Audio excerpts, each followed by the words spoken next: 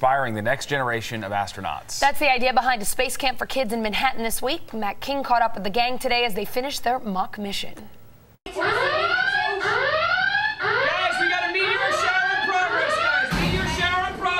A meteor shower struck the only international space station in the universe located within a Lower East Side middle school Friday afternoon, inflicting major damage to the satellite's solar panels. Anything can go wrong, and with one wrong step you could die and you can't go home. Back in Mission Control, 11-year-old GEO team leader Leo Iandolo understands the gravity of space travel as well as any astronaut, but his severity Friday probably qualified as a little morose for spring break space camp. 4, 3,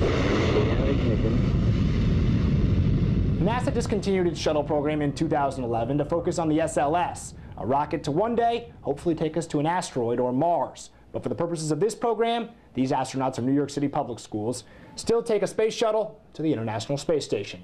Mission Control, this is the spacecraft. We are beginning our tasks. Over. Spacecraft, this is Mission Control. We acknowledge. Over. It's a very fun job. Mission Commander Katherine Brown also serves as director of the NYC Center for Space Science Education, one of 50 Challenger Learning Centers founded by the families of the Challenger astronauts. We've had kids ask if they can sleep here, if they can move in with us. 11-year-old comm officer Sarah C. enjoys robotics and the exploration of other planets, but expressed no interest in moving into the International Space Station for any extended period of time.